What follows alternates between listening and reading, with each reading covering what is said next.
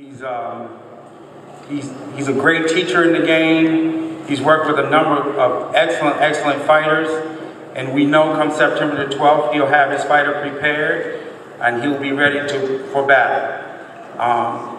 This gentleman, like I said, I can't say enough what an outstanding trainer he is. None other than Virgil Hunter.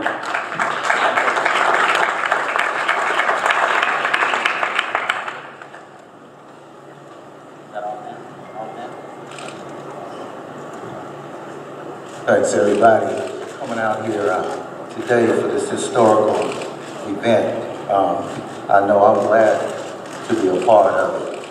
You know, it's these moments again, like I reflect in the sport of boxing, exactly what these young men go through. Me being 62 years of age, I have a chance to see the great Ali and some of the great fighters that came before us. And one thing that I've always noted about this sport is that the ones who participate and the ones who are involved in the sports are the ones that really truly know the sport.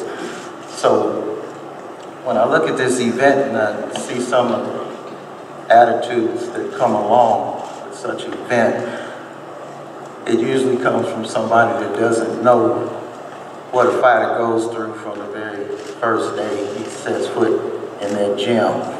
You know, we're told to be excellent, we're told to excel at everything that we do in life. We're told that if we get knocked down, get back up. We're told that, you know, never to quit, never to give up.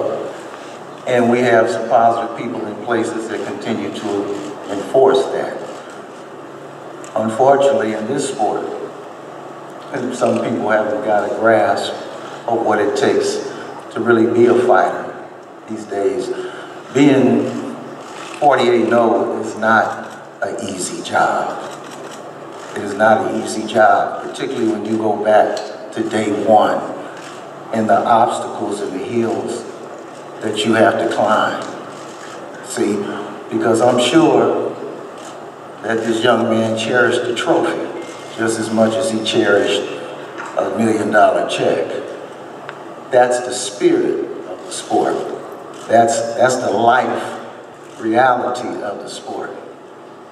And I think that once this young man is gone, I think we'll feel the real brunt of his presence and the impact that he had on the sport. And I think if we could just look at the city of Las Vegas during fight week, on Mayweather fight, that a lot of people are very happy because money is flowing, being generated. So we never miss it until it's gone. I witnessed the same thing with Muhammad Ali. Andre Berto has overcome a lot in his life. I'm glad to have made his acquaintance. Been knowing him since he's been 11 or 12 years old. But he epitomizes what a fighter is. He's gotten up, he's persevered, he's overcame, and he's very much deserving of this opportunity just for that alone, because it would justify anybody else in any walk of life to get a second opportunity or a third opportunity. When you look at that pack in that welterweight division, there's only one standing out. Everybody else is in the pack, but basically people have their opinions. But in this sport, some get a free pass and accolades, and then another one is never enough. But we are thankful for this opportunity, intend to give it the best job that we're going to give it.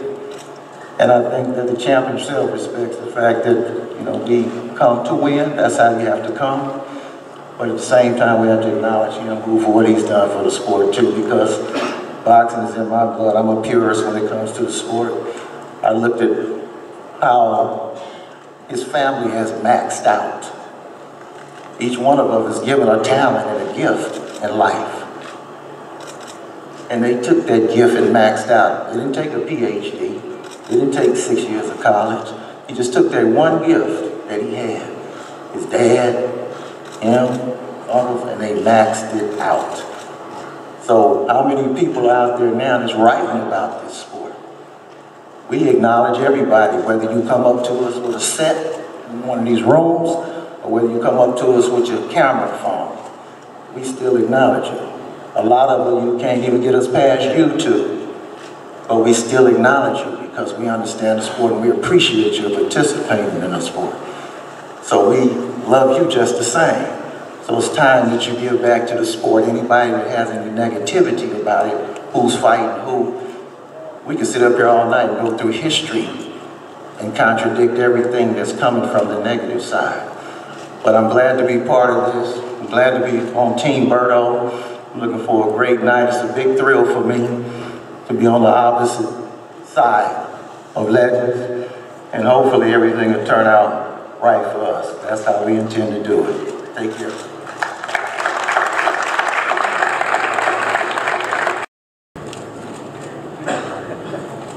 Before I introduce Floyd, I'd like to acknowledge his father, who's, in my eyes, like I said, the best trainer in the sport. And he's been involved in Floyd's career ever since he was a child and taught him everything, all the skills that he needed to become the best fighter in the world, none other than Floyd Mayweather Sr.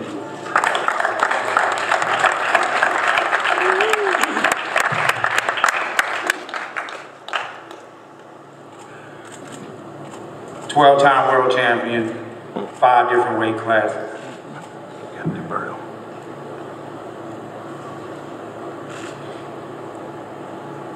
It speaks volumes for the hard work and dedication, what it takes to get to this level.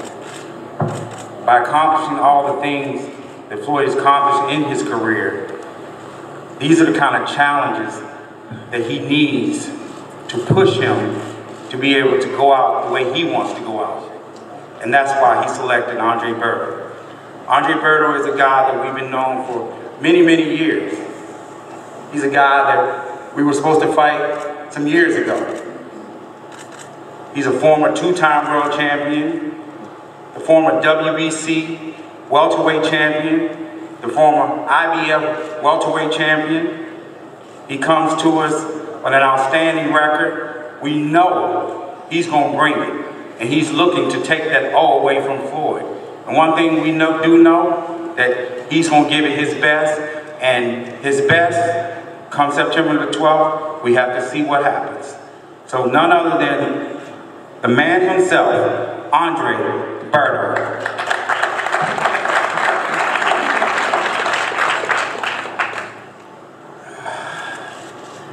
Thank you everybody for being here today. I just want to thank my Lord and Savior Jesus Christ for bringing me here. Thank God Mayweather Promotions, my man Leonard Everly, my guy Virgil over here as well. But it's a long time coming. You know, now we're here, man. You know, anybody that knows me and follow my career,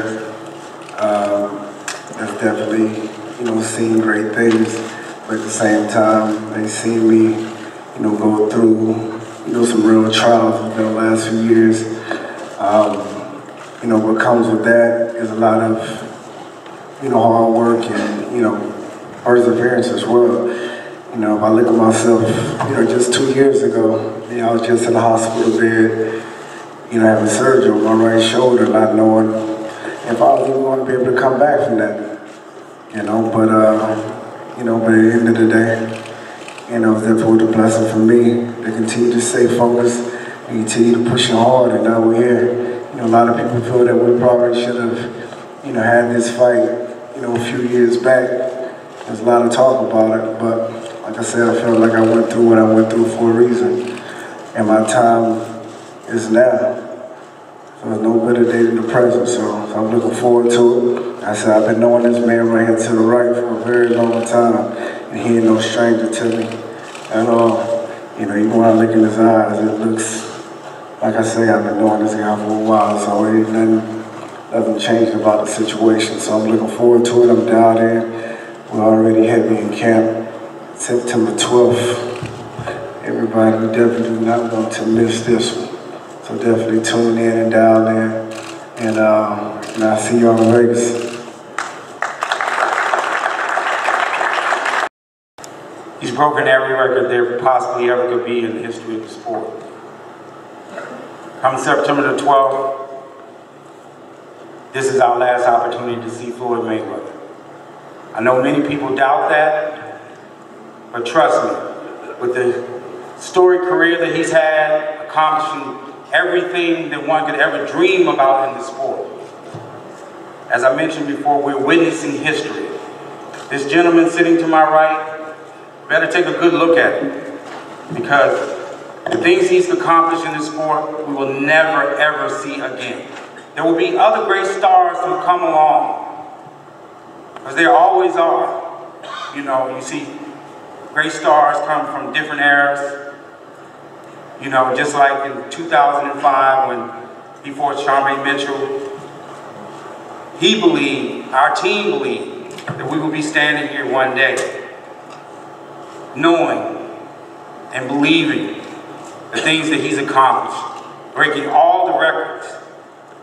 And as my great friend Kevin Eiley just wrote recently, those are the kind of things that come along with boxing, that when a guy accomplishes these kind of things and makes his mark in history, is all historical.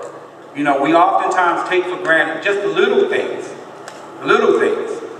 You know, oftentimes, you know, some of the media want to criticize certain things, but when you look around, is that this gentleman right here, he's the reason why the game has been changed. The fighters are making more money, the media members are attending more events, and guess what? When they come up around for their contracts and pay raises, guess what? They're getting paid. And it's all because of the big events that this gentleman right here brings to the world. The events that he's participated in and the records that he broke are monumental accomplishments. And like I said, these records will never be broken again. So without further ado, he don't need much of an introduction. He's the best fighter in my eyes to ever do it. And you come September the 12th, you will see another great performance by none other than Floyd Money Mayweather.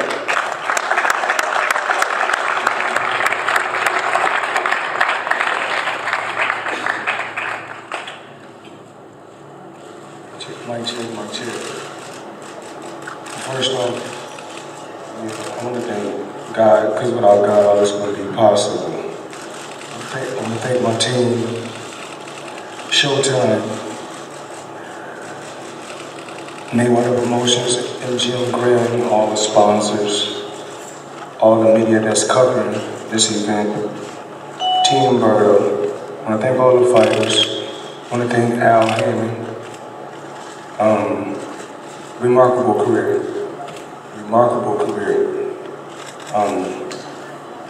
I wouldn't change nothing. You know, we all make mistakes.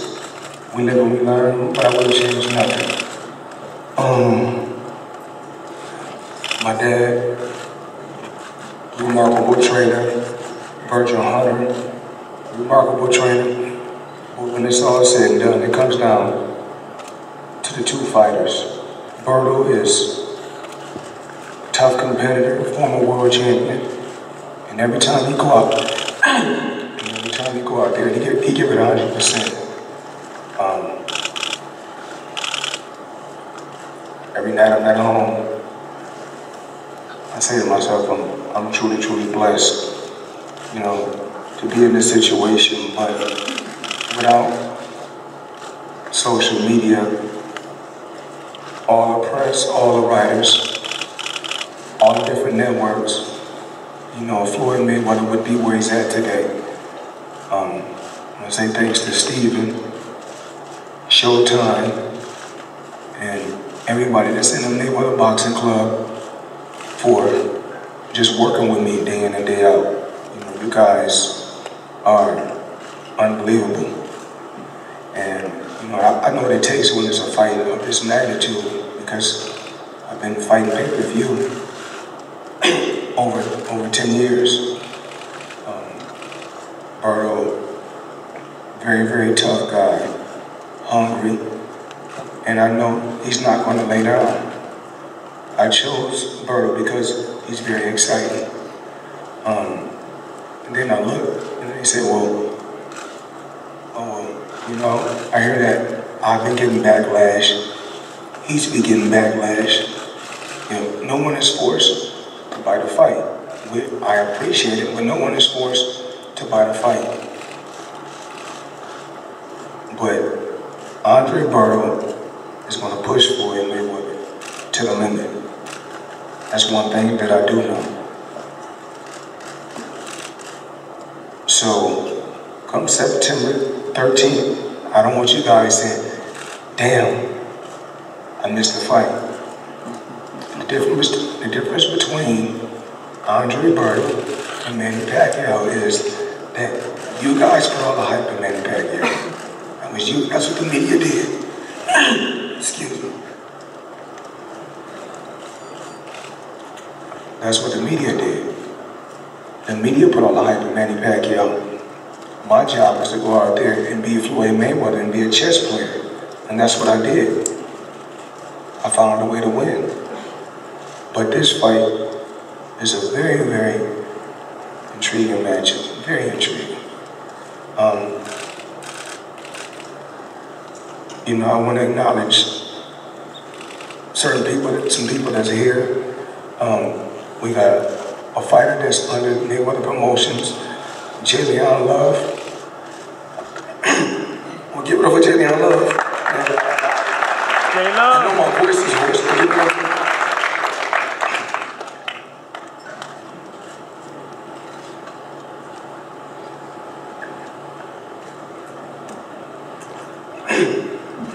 We got another little kid that we sponsored. You know, one thing is all about giving back. And little kid, Rome Diddy. Come on, Rome Diddy. Come here. And a little professional skater. My voice is a little hoarse. You know, I've been up late last night, but I'm very, very thankful.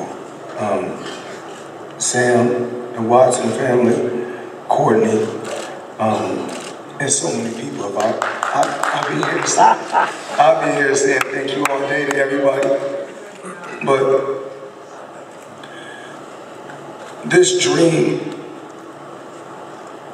all started with just two people. Just two people. Me and him.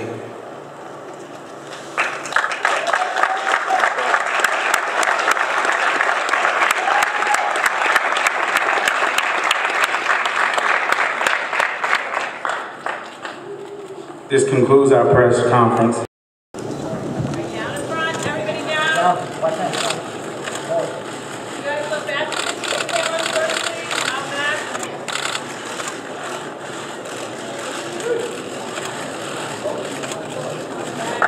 Down here, guys. Right to your front, down here.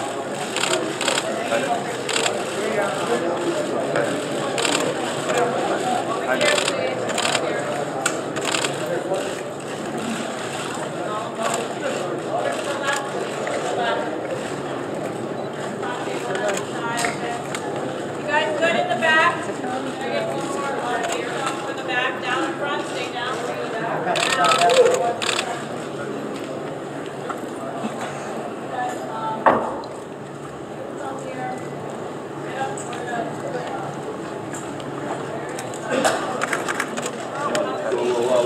Camera down. Down, please. Stay down. Camera down. If you look out to the back of the camera, Corey, please stay in that position.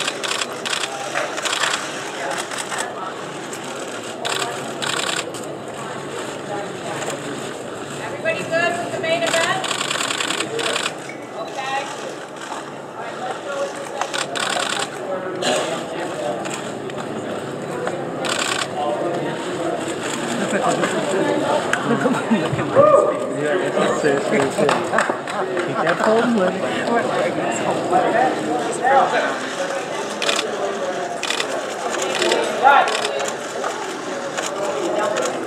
Now, everybody stay down. Kelly, Yeah. get one with those letters out of the way real quick? Just so we get a good